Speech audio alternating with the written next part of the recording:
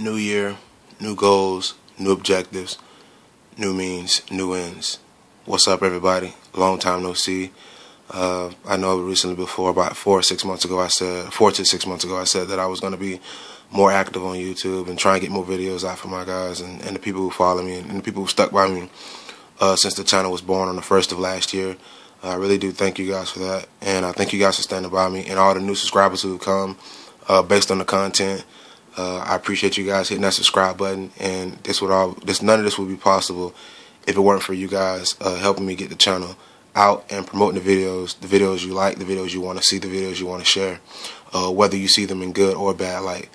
And I also want to thank the guys who come to the channel and have differentiating opinions, or differences in opinions rather, and don't necessarily agree with the ideas or the opinions of people who generally subscribe to the channel. I also want to thank those guys and girls too, because when we bring difference of opinions to the table and we're able to deliberate upon them and over them, we can come up with a solution to the problem, or a compromise, if you will, and make both ends of the spectrum happy. And I think that's the ultimate goal of politics. Over the last 150, 200 years or so, that whole process has been corrupt. Because there's generally just a two-party system, and those guys are kind of all in collusion with one another. I think that what we need is a larger system where there are more ideas or differences in ideas coming to the table, and then it's not letting one side control the entire outcome of a discussion. I think that we need to have everybody's opinion put into this basket, and then we make a decision or a compromise based off such. But obviously, with a population of 315 million people, 316 million people, whatever you want to call it, having a pure democratic system probably wouldn't be the most efficient means to affect political outcomes and discussions. With that being said, I want to take this opportunity to introduce you guys to my new free-floating arm for my LR308, or my interdiction recon, as I called it or dubbed it in previous videos. These rails are made by Shadow Ops Weaponry, or sold by Shadow Ops Weaponry rather.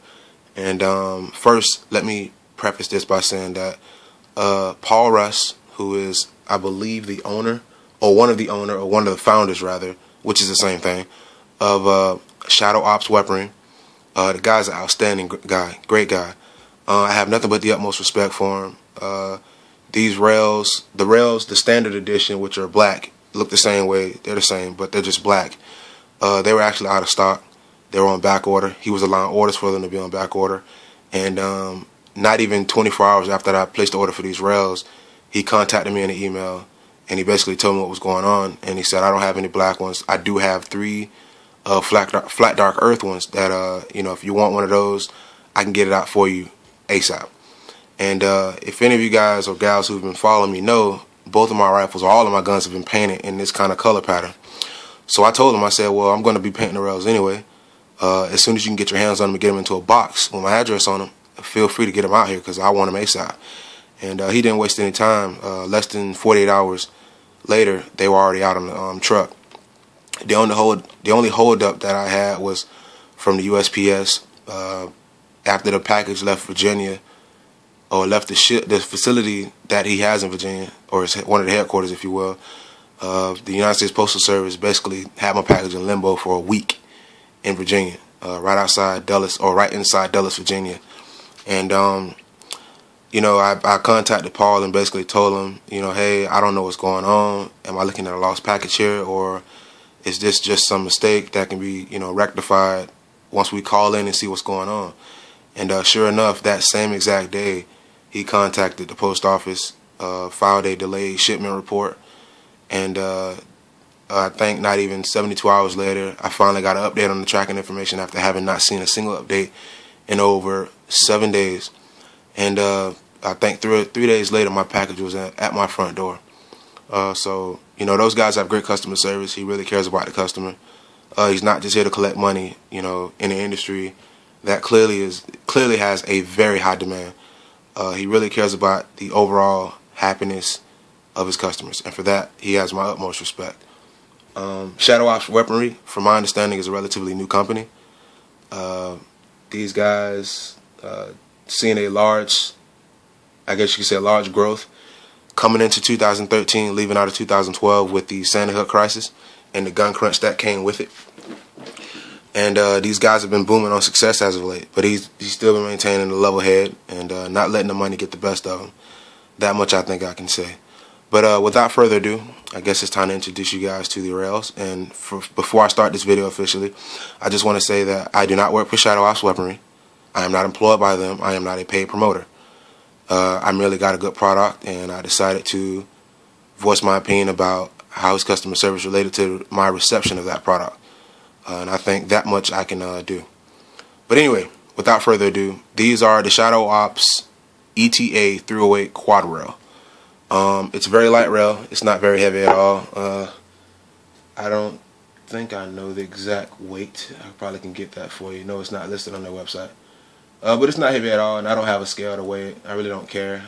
I'm one of those guys who has that MO that if you find a gun to be too heavy, then you probably should be in a gym. I mean, unless it's a machine gun or something like that. But a rifle that has a bipod on it, and you're probably going to be carrying in a sling position around your, shoulders or whatever the case may be. If you find 10, 11, 12 pounds to be heavy, then you probably should be in the gym. And that's just my opinion. I know some of you guys won't agree with it. You think lighter is better, and that's your opinion. And I'm not going to lambaste you for it. I'm not going to hate on you for it. It's just the way you think, and I respect that.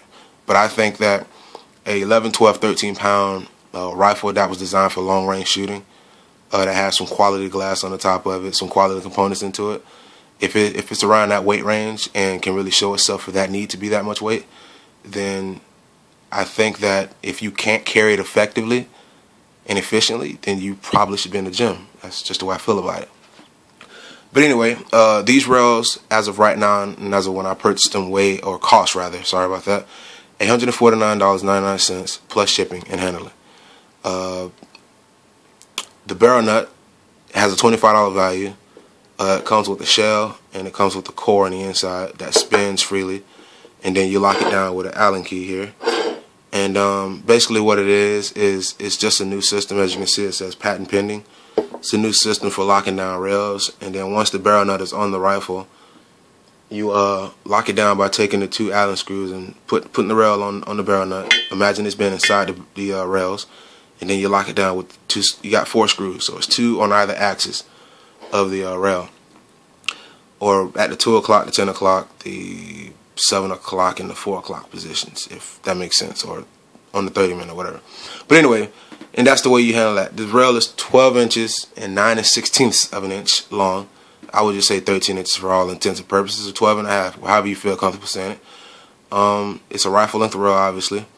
And they're just good quality rails. They're made out of 6061T aircraft grade aluminum and mil-spec anodized. They're from the website. They're built to last, and I don't think you're going to get any better than this, especially when you're paying $150 overall, or for the base price, if you will, for these rails, and then you just pay shipping. And since he ships USPS, at least that's what he did in my case, shipping shouldn't be much more than $15 contingent in the United States. So, some great rails. I can't wait to get them on. I'm waiting on a few other parts. I'm waiting on the low profile gas block and the barrel nut wrench for the 308. Since I have a Bushmaster ORC 308, from what I've read and what I've been told, it can use a standard AR-15 barrel nut wrench. I'm hoping that to be the case, because I've been waiting 7 days so far, and it'll be 10 days total for this wrench to arrive, thanks to UPS and their inactivity on New Year's Eve and New Year's Day. I mean, I don't know really how much to say. If you guys have any questions about the rails, something that I didn't cover, I mean, like I said, I don't know how far you want me to go in this review of this product, but if you guys have any questions that I can that you need answering before you look into these rails, or if you are looking into them, feel free to leave a comment in the message section or send me a message in my inbox, and I'll get back to it as quickly as possible and answer some questions. Oh, here's one key thing. This rail is built for DPMS, but it's built for the DPMS low profile rail height. So if you have an older DPMS with the high profile rail height, or that was made prior to 2009, then this rail will not made up properly, because your receiver rail will be higher than the rails themselves. So unless you're cool with that look, then you know you can rock them. But if you want that I believe they call it a monolithic look, where the receiver rail is aligned with the free floating arm, then you're gonna need a 2009 or later, or recent. Let's just say recent, so there's no confusion. 2009 or recent, or younger, if you will, rifle, and it has to feature the low pro rifle receiver rail height. High profile will not made up properly. You will have a bit of a height difference, and that may not be good for cosmetics if you're all into that. They, I guess you could say, notched or indented the rails on the sides, bottom, and top, or sides and bottom. Sorry, not the top, to decrease weight. It may or may not be negligible. I don't know. It's just a few shavings of metal, but hey, I definitely see the intent.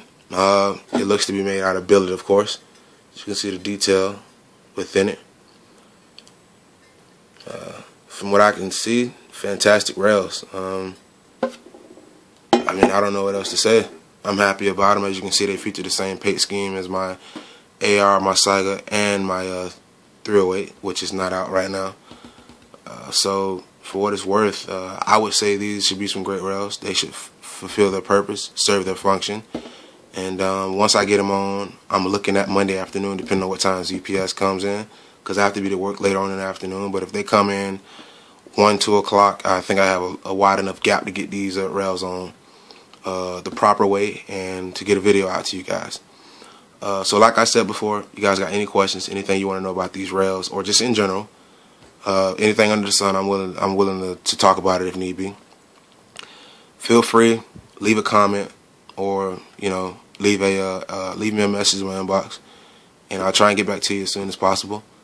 If I can't, please just don't get impatient. I'm on YouTube every night. Sometimes I just don't get the email, or it ends up getting covered by some other emails or something like that, because I'm getting like 40, 50 emails a day just from a bunch of websites and stuff about Second Amendment and all that stuff. But anyway, that's not important. What is important is, like I said, if you got questions, you want something answered as it pertains to these rails, or anything in general, leave a comment or leave me an inbox message, and I'll get back to it as quickly as possible. And I'm looking forward to helping you guys out. Like I said, I'm starting to feel more and more comfortable in the AR platform. Looking at building a second 308. I got a pistol on the way. Looking at building another AR-15, and I may get a pump action shotgun. Not sure on the shotgun just yet, because many of you know I have a semi-automatic Saiga 12, so that may kind of defeat the purpose. Obviously, the 308 I just like the platform. I think 308 is a fantastic round. The other platform, an AR-15, would be a 7.62x39. I found a company that makes a quality bolt, and actually right here in Florida. So provided that they can maintain the stock on those bolts, then I may decide to go that route with my next AR-15. If not, just build the upper. But that's a future project. That should be coming out in the summer. But for right now, I'm going to leave it off with this, because I don't want this video to get too long. This is Spirit of Liberty 1776 saying Happy New Year to everybody. And you guys have a great day, great month, great year, just in case I don't see you or hear from you again. And that's all. Peace.